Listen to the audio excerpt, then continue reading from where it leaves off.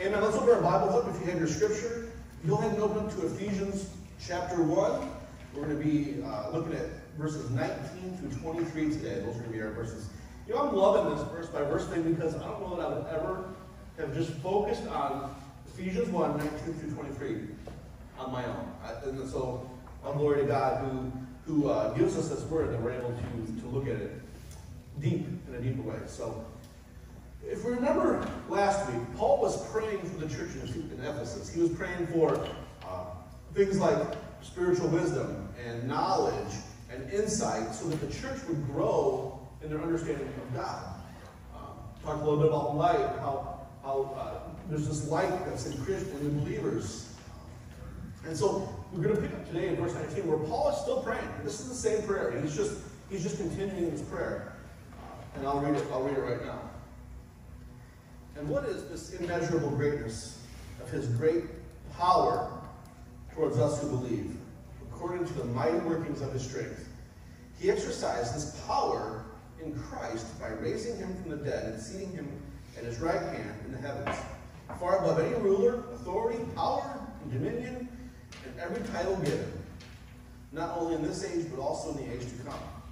And he subjected everything under his feet and appointed him as head over everything for the church. The Bible might say for the benefit of the church, which is his body. The fullness of the one who fills all things in every way. So, it's interesting, the Holy Spirit brings us to this scripture this week, and most of us have been dealing with some power stuff this week. We kind of are thinking power, and that's kind of something that we've been thinking about all week, or at least since Thursday. Maybe thinking more about the absence of power and kind of how that's impacting us. I hate to be a baby, but man, we're not ready for no power. We don't live very well like that.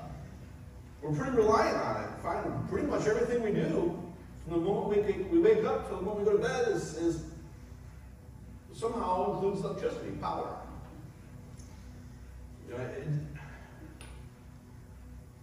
That storm came through Thursday morning, and it was like that, and I'm not trying to be overly dramatic, but it changed our dynamic of our home, our family for the next few days. When you live in the country, it's the well, and so there's no water, no showers, no toilets, no drinking water. Of course, no TV, no computers, no AC, no Wi-Fi, no computers, no phones, no nothing, no cooking. Basically, we were left with a dark and hot place. That's all. Dark and hot. That's pretty much what we were left with. It sure made life a lot more difficult, too, having no power. Things definitely were more difficult.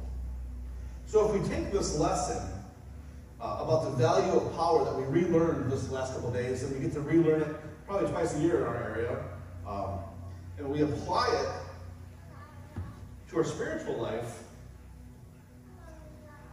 we can start to see some truths that kind of come out in this scripture. We can start to understand the scripture a little bit, maybe more of a full way. What is our life? What is our church without power? The immeasurable greatness of his power. What is the Christian life? What is our church when the power's out? Kind of a dark, hot house, isn't it? Pretty much all we would be as the church. We wouldn't really be functioning in his power. We wouldn't be impacting the world. We're powerless. We're weak. We're soft. We wouldn't really have the ability to do much of anything besides gather together and go home and be dark and hot, ultimately. Ephesians 1:19, we're going to dig into this verse by verse. 19 says, "And what is the immeasurable greatness of his power towards us who believe, according to the mighty working of his strength?" Paul uses three terms here, all referring to power, all referring to God's power. In the Greek, if you look at the original Greek for the scripture, there's three words that come out, and it's pretty interesting if we dig right into it. The first word, the word that we use for power is energeron. Energeron is the word we get energy from, which means in the Greek, supernatural energy. Paul's saying God's power has supernatural energy is the first thing he says. The second one is kratos. Kratos is power that belongs to God alone. It's interesting, this word kratos, which means power as well, is used 12 times in the New Testament, and 11 of those times it refers specifically to God's specific own power that's unique to him. One time, and this is interesting, one time in Hebrews 2, verse 14, kratos refers to the power that Satan has over death. Satan has the power of death, which is unique to him. It's the only power that Satan has is the power of death. And Satan gained his power, of course, we know by rebelling against God. And we know, because we've read the rest of the story, that power is defeated. Death is defeated by the blood of Jesus Christ. So what power Satan had or grabbed onto has already been defeated. So his unique power is already lost. And the third word that we see in the scripture in the original Greek is ischus. Ischus is might or strength. So when we look at these three words, supernatural energy, power that belongs to God alone, and might and strength, we're kind of getting this three-time repeat thing that we see in Scripture once in a while. Holy, holy, holy is the Lord Almighty. When the Bible repeats something 3 times, when it hits something 3 times in a row, it's the equivalent of like an exclamation point, like 3 exclamation points. Basically saying, notice this, read, understand this, get this, make sure you don't miss this. God's got power. He's great in power. Powerful, powerful, powerful. We need to make sure that's always our posture as we are understanding our Father, our Lord God. He is omnipotent. He is all powerful. So all that to say this: what's power? What is it? Like, that's kind of an abstract idea, isn't it, of God? Like, we see this supernatural energy, might, strength, His alone. But what is it? You know, what is power? It's not like the power that we're talking about with generators and electricity. It's a whole different ballgame. You know, it's the power that, well, these next few verses talk about exactly what the power is capable of, and that's what the rest of the scripture for today talks about is what God's power can do, does do, and you know, it's kind of interesting if we start to categorize God's power in things that we can understand. So let's look at verse 20. It says, He exercised this power in Christ by raising Him from the dead and seating Him at His right hand in the heavens. The power of life. We talked about Satan has the power of death. Nobody else, nowhere else, through nothing else has the power of life except for God Himself. That's awesome. We're going to, just keep with me, we're going to relate this in a minute, but the power of life lies in the hands of God alone.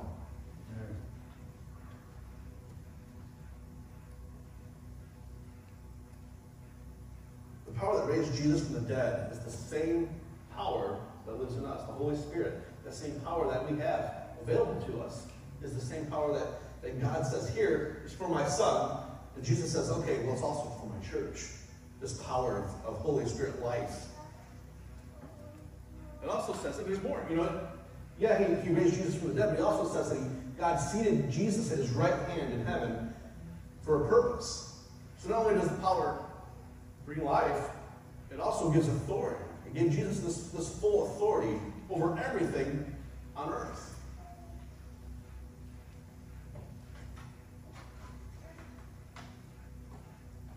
To be at God's right hand literally means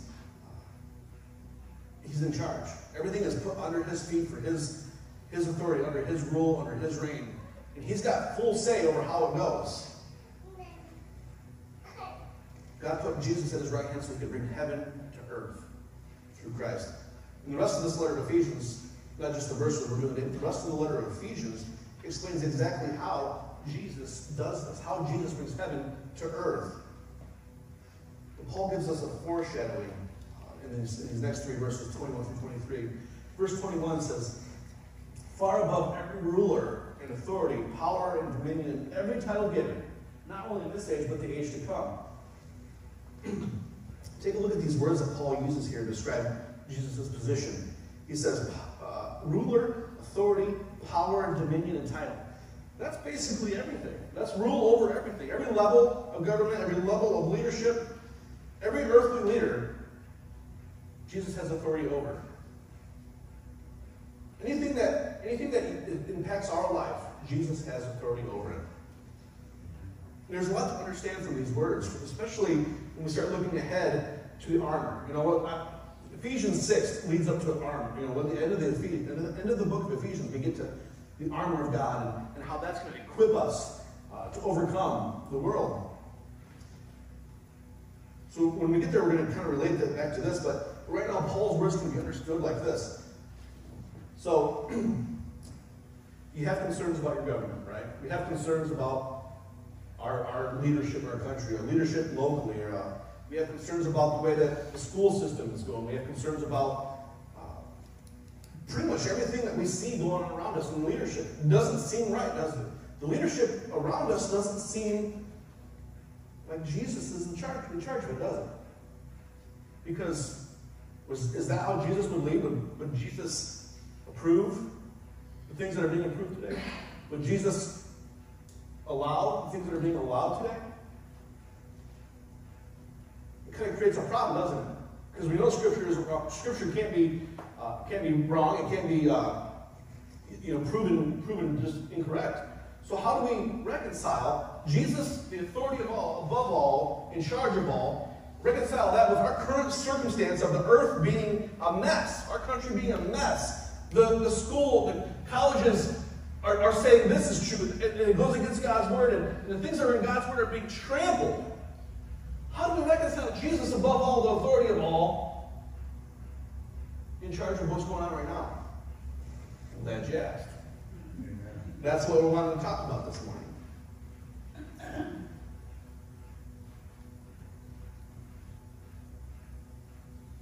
So if Jesus left one thing, what did Jesus leave here on earth to be his hands and his feet? His church. Jesus left his church. He said, I'm going to send to heaven, and I'm going to send you the helper. Because he's going to be more help to you than I can be right now. I'm going to send the helper, and I'm going to leave you to complete the work, to complete this mission. Well, part of the mission is to lead godly, to be a godly leader, to lead people in the way of what the Bible says, of what God says is true. So if all things are brought under Jesus' control, and they should all be done according to what Jesus wants, there's something going on. Ephesians 23 says this. He subjected everything under his feet, appointed him as head over everything for the church, which is his body, the fullness of the one who fills all things in every way. Jesus is the answer to all the problems in the world, and church, we're his solution. Jesus has the answers, and he's put the saddle on us. And says, now go do it, church. Go lead the nation, church. Go lead the world. Lead your town. Lead your universities. You're the people I'm calling on to do what I've been given the power and the authority to do. So this is starting to almost feel like some bad news for us. Because if Jesus has authority and power, the ability to be above all things, over all things, to have his way in all things, and he left his church to do that work, and it's not happening, where's the disconnect? It's in the church. It's in the church, guys. That's every believer, every man, woman that claims to be a Christian who isn't leading, who isn't making a godly impact in the world.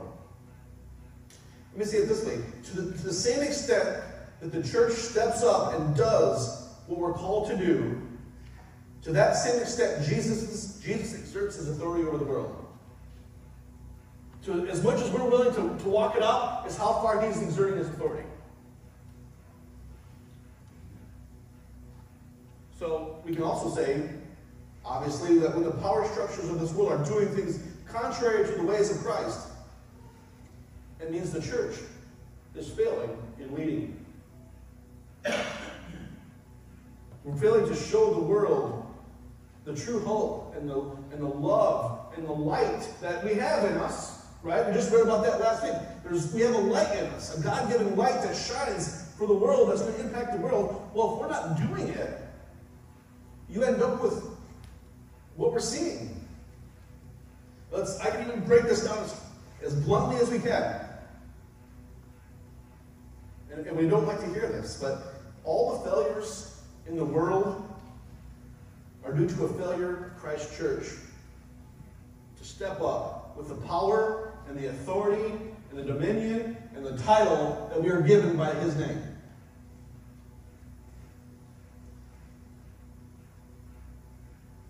Jesus is the head of the world. He's the head of the church.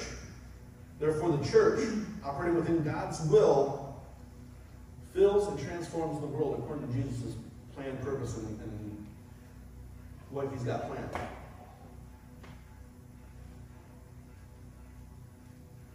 So, pretty interesting concept, isn't it? Not necessarily a happy concept, not necessarily makes us feel good today, but it does give us this thing like, you've got a big job, church. We've got a big purpose, a big job ahead of us. Coming in and gathering and going home and seeing you next Sunday, that's not enough. That's not going to do it. It's not enough. And our world is living proof that that's not enough. The church has gone so... And I'm not going to badmouth Jesus' church because it's his church and he loves his church, but I think we can do better. I think we can live it out better, church. I think we can impact the world.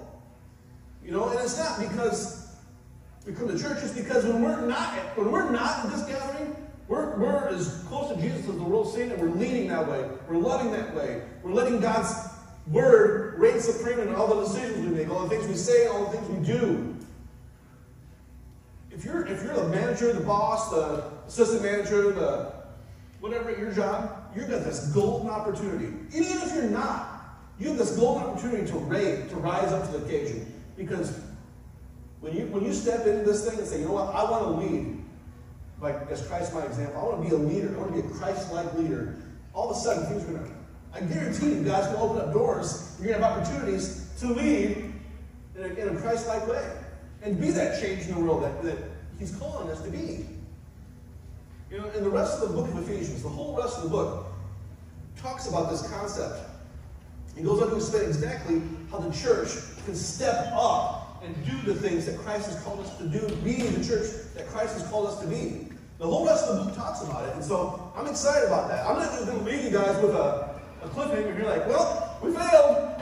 See you next week. We're going to, the rest of the book, next 5 chapters, we're all going to speak into this, how we do it. How do we lead well? How do we make this impact in the world that's going to make eternal differences? Because that's what this is all about. That's why we do this. That's why Christ died. For the forgiveness of your sins, and so that you can be the hands and feet of the Lord Jesus Christ here on earth. To be his voice. But we've got to do it biblically. We've got to do it according to Scripture. So what does this mean for us? How can we take this home today and start? Being a quiet, timid, inward-facing church doesn't seem like an option anymore, does it?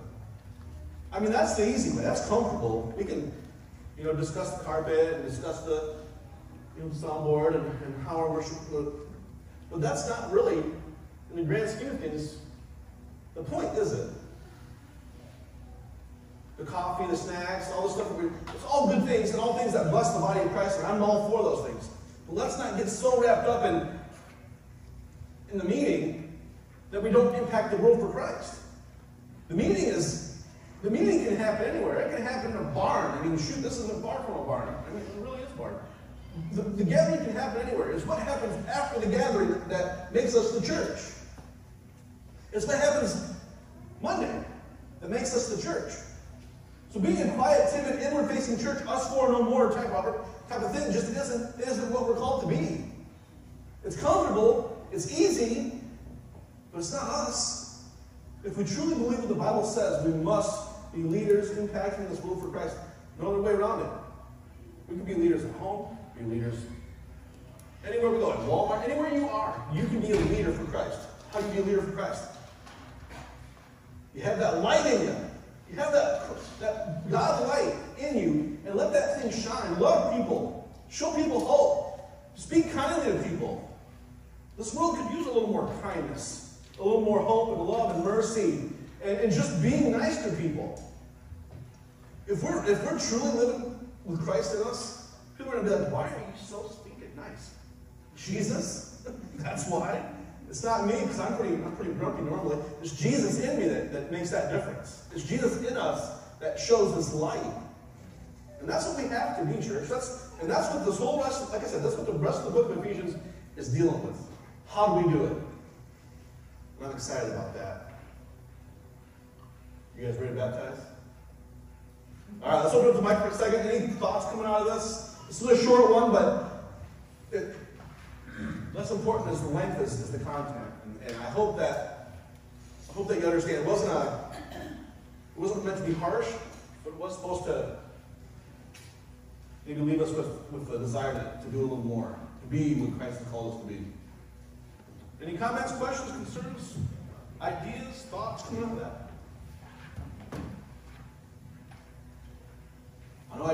I know I missed something. I always do, so what is it?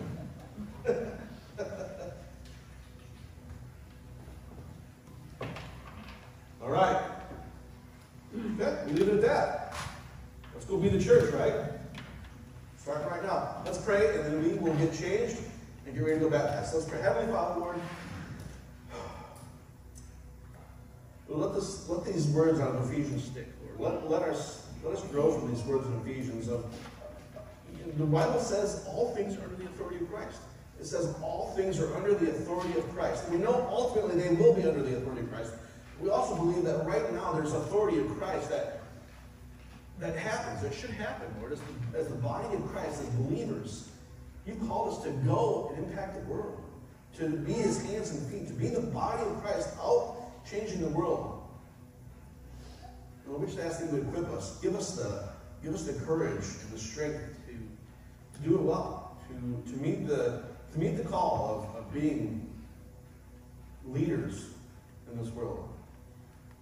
Or if we can impact one person, we can impact one job, one place, because you called us to do it, Lord. I just ask that you would give us the ability to do that and give us the strength to do it well.